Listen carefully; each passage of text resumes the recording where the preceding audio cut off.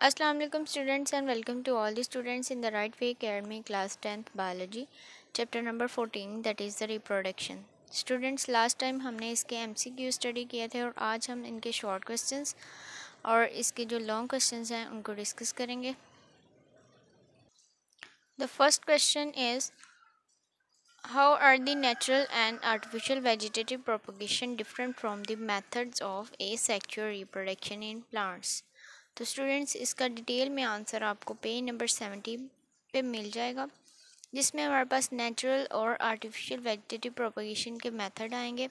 अगर हम natural vegetative propagation की बात करें तो उसमें हमारे पास पल्ब्स, कॉम्स, राइजोम्स, स्टेम, ट्यूबर्स और suckers vegetative propagation by the leaves के मेथड आ जाते हैं. और अगर हम आर्टिफिशियल की बात करें तो इसमें हमारे पास 2 मेथड्स आ जाते हैं, कटिंग एंड ग्राफ्टिंग. तो इनको आपने डिस्कस करना है.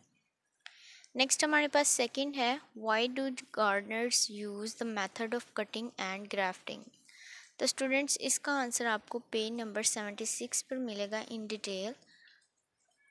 नेक्स्ट थर्ड स्टेटमेंट है हमारे पास, parthenogenesis is a type of asexual reproduction. Give comments on this statement.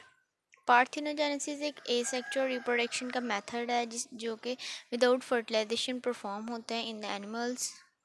तो इसको आपने यहाँ पे डिस्कस करना है, जो कि हमारे पास पेज नंबर 74 पे डिटेल में बताया गया है पार्थिनोजेनेसिस का प्रोसेस.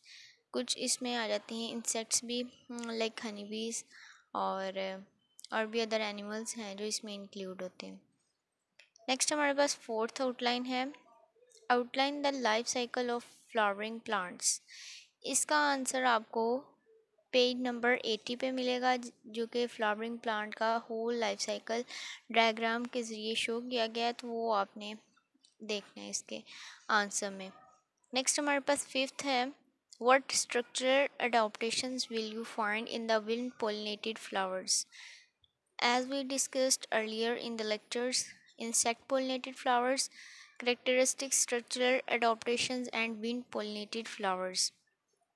तो यहाँ पे आपने विंड पोलिनेटेड फ्लावर्स की स्ट्रक्चरल अडॉप्टेशंस हैं वो लिखनी है, जो कि हमारे पास पेज नंबर 81 पर बताई गई हैं. नेक्स्ट हमारे पास अंडरस्टैंडिंग द कॉन्सेप्ट्स हैं.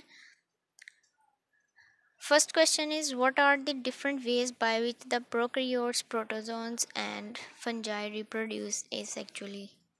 तो हमारे पास डिफरेंट मेथड हैं एसेक्सुअल रिप्रोडक्शन के. अगर हम प्रोकैरियोट्स, प्रोटोजोन्स और फंजाई की बात करें, प्रोकैरियोट्स और प्रोटोजोन जो हैं वो बडिंग के प्रोसेस से एसेक्सुअल रिप्रोड्यूस करते हैं, और फंजाई जो हैं वो स्पोर फॉर्मेशन के ज़रिए रिप्रोड्यूस करते हैं एसेक्सुअली. फंजाई में अगर हम देखें तो हमारे पास राइजोपस की एग्जांपल आ जाती है. तो इसी तरह यहाँ पे आपने ये डिफरेंट मेथड्स लिखने हैं कि जो कि एसेक्सुअली रिप्रोड्यूस्ड करते हैं ऑर्गेनिजम्स. नेक्स्ट हमारे पास सेकंड स्टेटमेंट है, explain the different parts of the plant that are help in natural vegetative propagation. तो हमारे पास जो प्लांट के पार्ट्स नेचुरल वेजिटेटिव प्रोपगेशन में इन्वॉल्व होते हैं उनमें हमारे पास रूट्स, स्टेम्स और लीव्स आ जाते हैं. इसका आंसर आपको डिटेल में 75 पेज नंबर पे मिलेगा. नेक्स्ट थर्ड स्टेटमेंट है हमारे पास, explain how the एपिजियल and hypogeal जर्मिनेशंस are different. इसकी डिटेल आपको पेज नंबर 83 पर मिलेगी, जहाँ पे हमने सीड जर्मिनेशन में पढ़ा था. हाइपोजियल जर्मिनेशन और एपिजियल जर्मिनेशन में डिफरेंस क्या है. अगर हम एपिजियल का देखें तो इसमें कॉटिलेडन जो है वो अबव द ग्राउंड हो जाता है. कॉटिलेडन जो है वो एलोंगेट्स हो जाता है, जिसकी वजह से वो अबव द ग्राउंड आ जाता है. और इसके अलावा अगर हम हाइपोजियल जर्मिनेशन में देखें तो वो हाइपो मीन्स बिलो, ये स्टे अंडरग्राउंड रहता है कॉटिलेडन, और वहीं पे उसकी डेवलपमेंट होती है.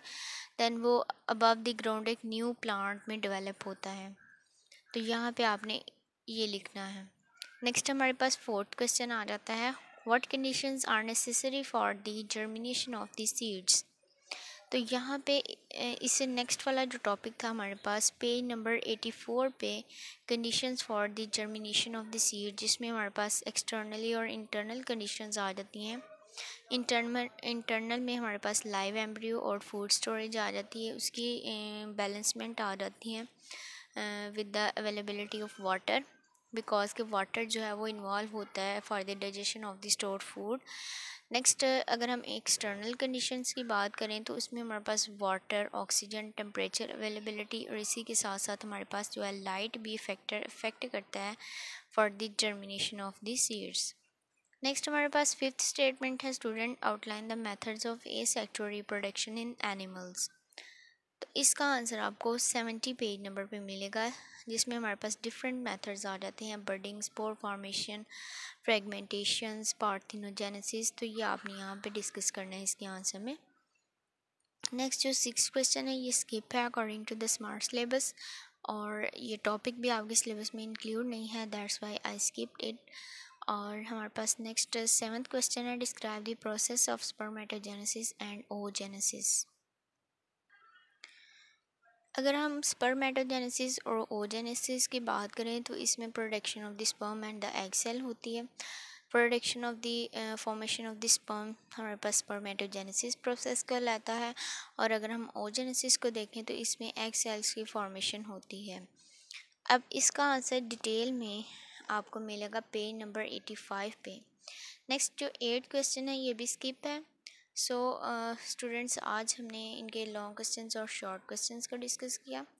ओके, थैंक यू एंड अल्लाह हाफिज़।